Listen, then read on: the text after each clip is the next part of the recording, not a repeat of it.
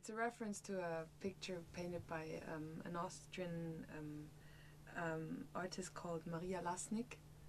And when we were playing in Vienna, 1.5 or 2 years ago even, we went to see her exhibition. And she's over 90 years old, and they only showed pictures that she painted within the last decade of her. So when she was between 80 and 90, and that was one of the pictures. But it was painted in oil, and it was a picture of herself naked. So you would see a naked old woman having this doing this gesture, but with real guns in her hands.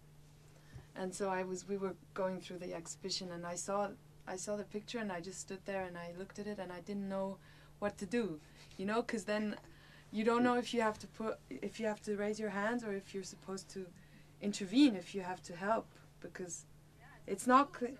Yes, it's not clear, and at the same time, it's the kind of picture that only works if you look at it. It needs someone to look at it to happen.